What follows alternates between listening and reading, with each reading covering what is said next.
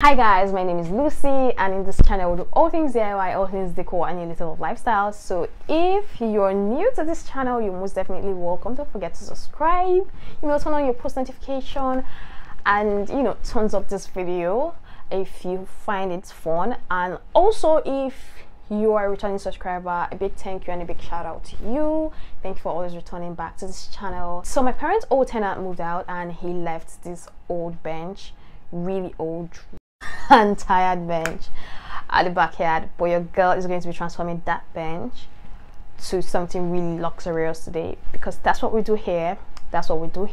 So I'm going to be transforming that into an Ottoman bench for less. So if you have been planning to transform something in your home, let this be the inspiration you need.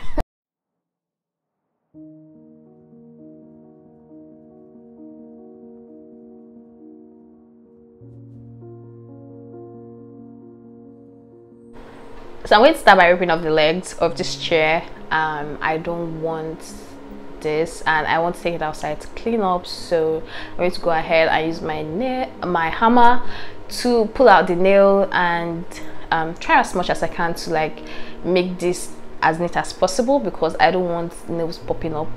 So yeah, I'm going to go ahead and do that. And for this other side, the nail broke after pulling it down. I pushed it for front back as much as I could until the nail broke, and that didn't seem like a neat work at first, but later on when I covered it, it didn't look like it was as bad again. So I take it outside for a quick sand, and that's because I want to kind of remove dirt from it. I want to make it a bit neater. Yeah. So next I'm going to be using these rolling pins. I got 4 rolling pins. Actually my sister had 2 and I bought extra 2. So yeah, so I'm going to go ahead and take measurements of them and then mark where I want to cut off. So lucky for me, they're not the same design, but lucky for me, they are of the same size, so I was able to cut off exactly the same amount of wood from them. And then I'm going to go ahead and join it to my log of wood or plank or whatever this is called with my drill gun and screws. And yeah,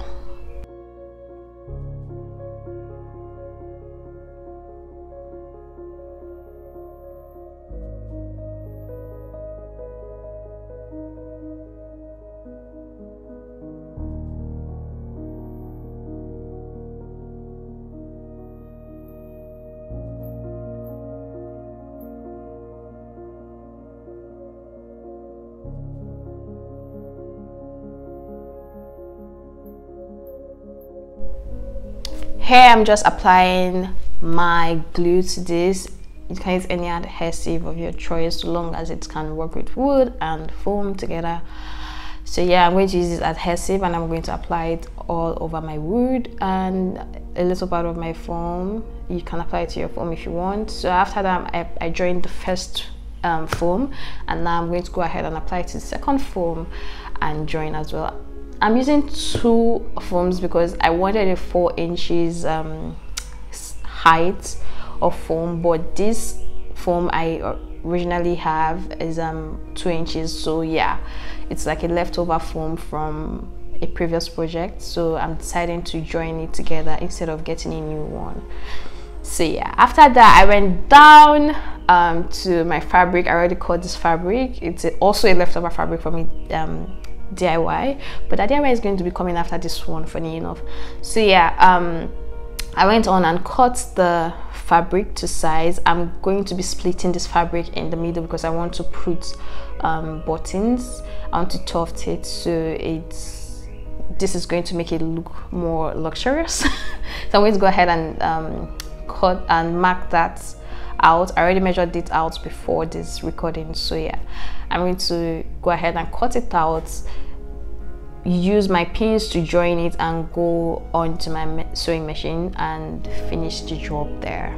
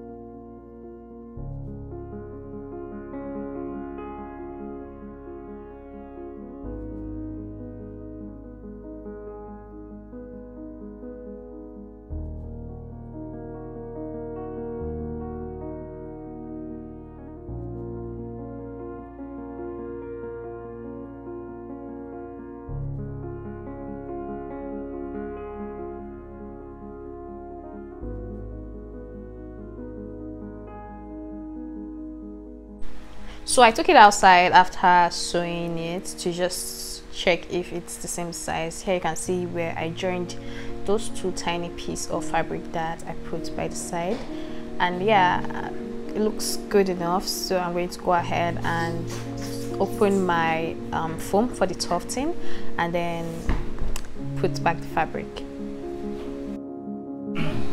I already measured out where I'm going to cut. As usual, I'm going to use my scissors because that's literally the easiest thing to use for this tufting, but you can go for other tufting methods. I've not tried other tufting methods on this channel yet. Maybe one day I'll try it and I'll show you how it works. But yeah, for now we're using scissors to open up the holes, and then we're going to go ahead and place the fabric back and start finding the holes with our fingers and making sure the holes corresponds with the lines where we already joined the fabric from. So yeah, we're going to staple on the lines into the holes we made. I don't even know if that explains it enough, but yeah.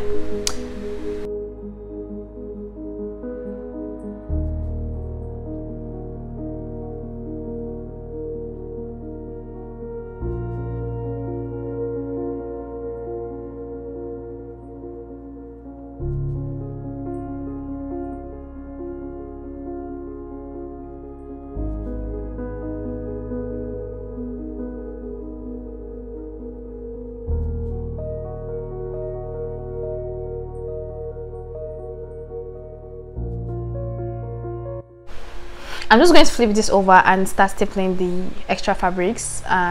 Basically just folding the extra fabrics into the under of the bench, so to make the work neater. Just make sure you staple all the fabrics to the end and cut off any excess fabric, so you have a neat job if you're going to try out this DIY, because if you leave the extra fabrics out, they are going to drop and that's not going to look aesthetically pleasing. So yeah, always make sure to avoid it and avoid foldings. So I'm going to cut off any excess fabric from the end of this side, and then I'm going to fold it like so.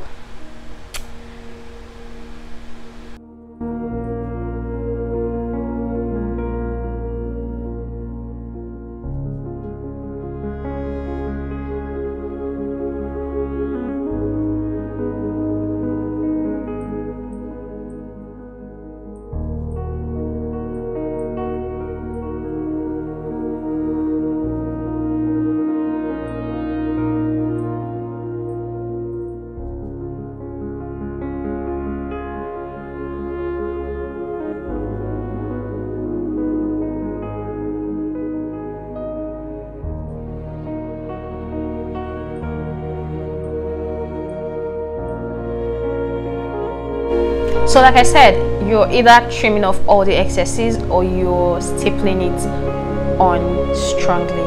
But for this part, I'm going to trim off all the excesses because I don't want the ropes falling out, and I'm going to use my staple gun and go back into the tips of this fabric to hold it strongly. Yeah. So onto the final part of this whole process. You're already seeing this beauty. So I'm going to go ahead with my glue gun and glue stick and this buttons that I made at the market. You guys saw me making this button the other time in my previous Ottoman video. So if you haven't seen that, I'm going to put a card up so you can go and see it. But yeah, that's how I made these buttons too. So I'm going to go ahead and apply the buttons to this DIY and ta-da!